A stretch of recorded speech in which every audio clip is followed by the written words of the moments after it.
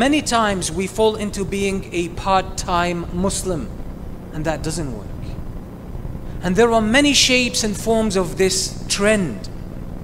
There are people who are good Muslims when they come to the masjid.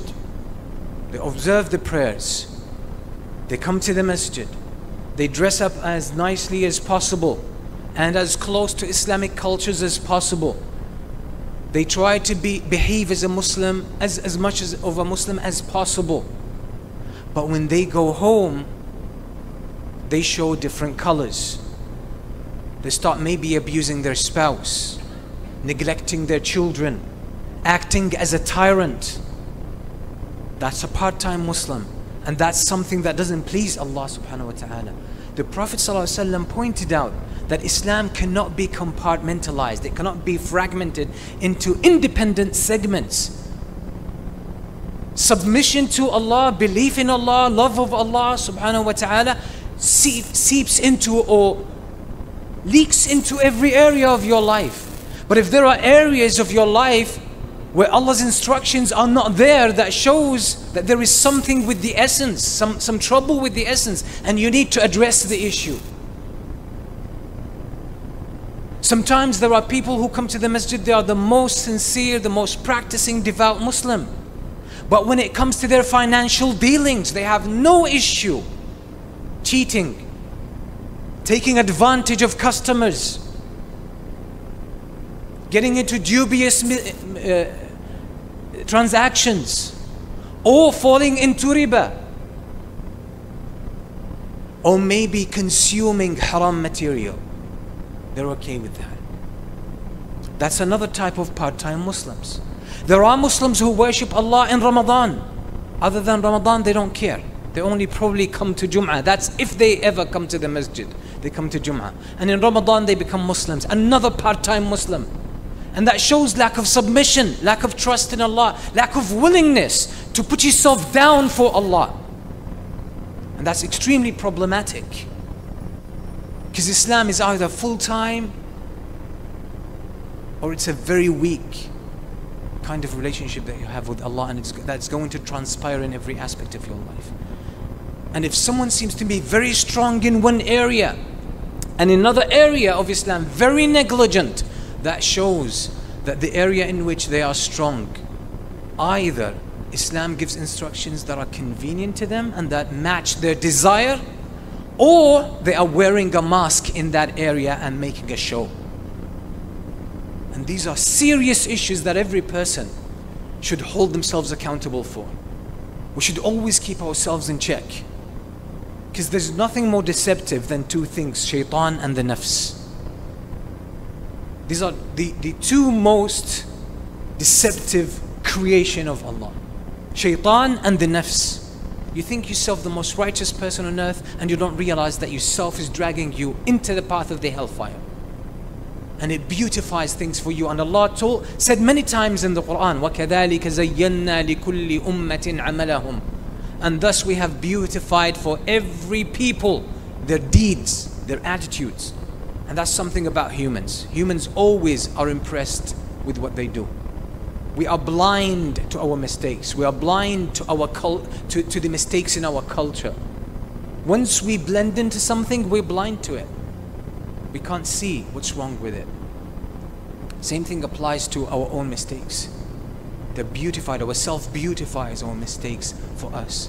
And they seem to be great. And that's what Allah subhanahu wa ta'ala warned against in Surah Al-Kahf, a verse that we all know towards the end of Surah Al-Kahf. قُلْ هَلْ نُنَبِّئُكُمْ بِالْأَخْسَرِينَ أَعْمَالًا الَّذِينَ ضَلَّ سَعْيُهُمْ فِي الْحَيَاةِ الدُّنْيَا وَهُمْ يَحْسَبُونَ أَنَّهُمْ يُحْسِنُونَ صُنْعًا. Shall we not inform you of the biggest, greatest losers on the Day of Judgment? Those are the ones who thought they were doing well, when in reality,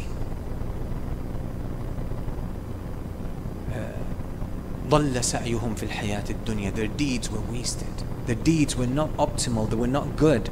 They were not accepted deeds. Obviously, because some subtle mistake, something like that.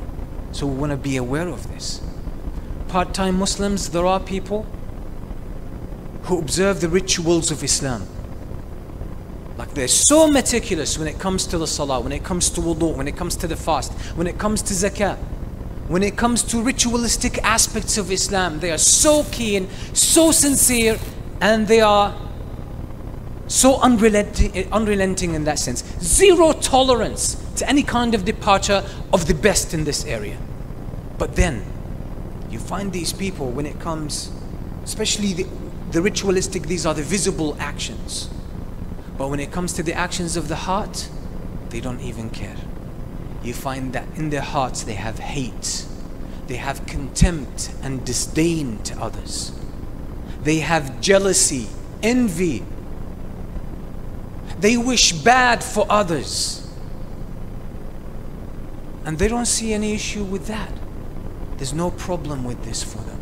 They don't realize that these sins, as Imam Ibn al-Qayyim says in his book Madarij al-Salikin, these sins are greater than the kaba'ir if they are persistent.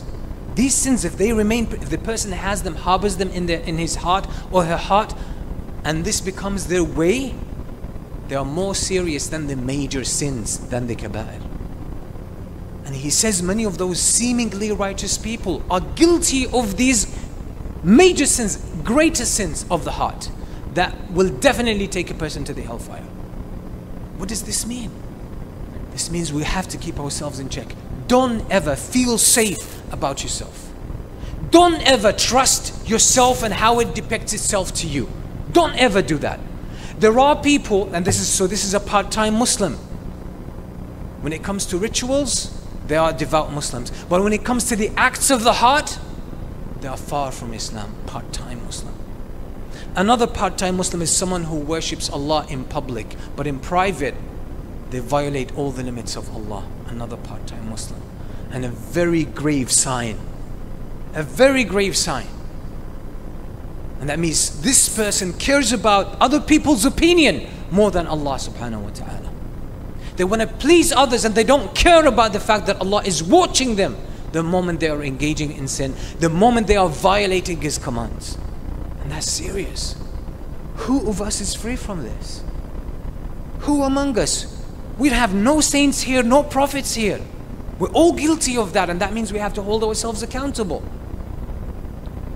The Prophet ﷺ, the best of humanity, the best of creation, he was humble all the time. He was more sincere when he was by himself in private than he was in public.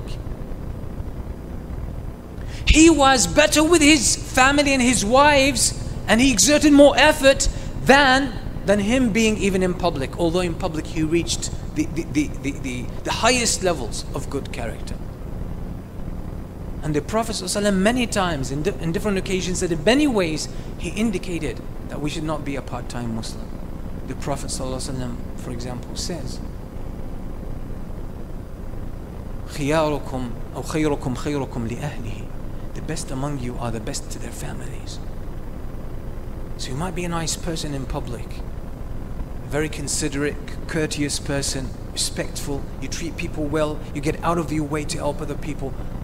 But what about the closest ones to you, your children? Do they get your time? Do they get quality time from you? What about your wife? Does she get quality? Does she get good treatment? Are you aware of her challenges? Are you aware of her pains and her burdens? Do you make an effort to share some of her pains? Do you make an effort to realize what she's going through? The same applies to the wife. Do you know what your husband goes through? Do you know how much he suffers? Do you try to share his burden, lessen his burden? Or are you someone who's just always heaping demands on him and expectations? The kids as well, our youth. Are you thankful to your parents? Are you grateful? Do you realize how much they have sacrificed for you? Your mother, your father. Are you aware how much they have done for you? Or are you just this kind of arrogant person who feels entitled that they want everyone and everything in the universe to serve them? We can't be part-time Muslims. You're either with Allah, you're either moving to Allah or further from Allah. There's no other direction, there's no other choice. That's it. Either getting closer to Allah or further from Allah. And you have to always hold yourself accountable. You obey Allah, you obey Him everywhere. Every time, with everyone, in every aspect of your life. External, internal, your heart, your deeds, your finances, your rituals, everything. You worship Allah. At work and at home, the same thing. In the market, the same thing. There's no time where you take a vacation from Islam or a break from Islam. There's no place where you can detach from Islam temporarily. It doesn't work. Because our mission in life is to find our way to Allah and follow Him. And everything in your life should be part of this way. So if anything in this way takes you backward, then you need to get rid of it, or you need to fix it. And if it brings you closer to Allah, whether it's your work, whether it's your role as a husband, as a wife, even as a child, or as a sibling, as an employee, or as an employer, or as a neighbor, or as a member of society, in any capacity you are in, big or small, full-time or part-time, it needs to be part of the way that leads you to Allah. And in the life of the Muslim, there is nothing without a purpose. It has to bring you to Allah, because if it doesn't bring you to Allah, it holds you back from Allah if it doesn't push you even further. So Islam is a full commitment. And it's not cherry-picking process. And it's not a selective process. It is full obedience, because that's the very word of Islam, is submission. You submit yourself to Allah. You don't even belong to yourself. You hand yourself over to Allah. And that makes you the best of humans. Not as a claim, not as a slogan, but nothing brings the best in humans but devotion to the Creator of the heavens and the earth. Nothing brings the morality that is built in within us other than knowing why we're here in this world.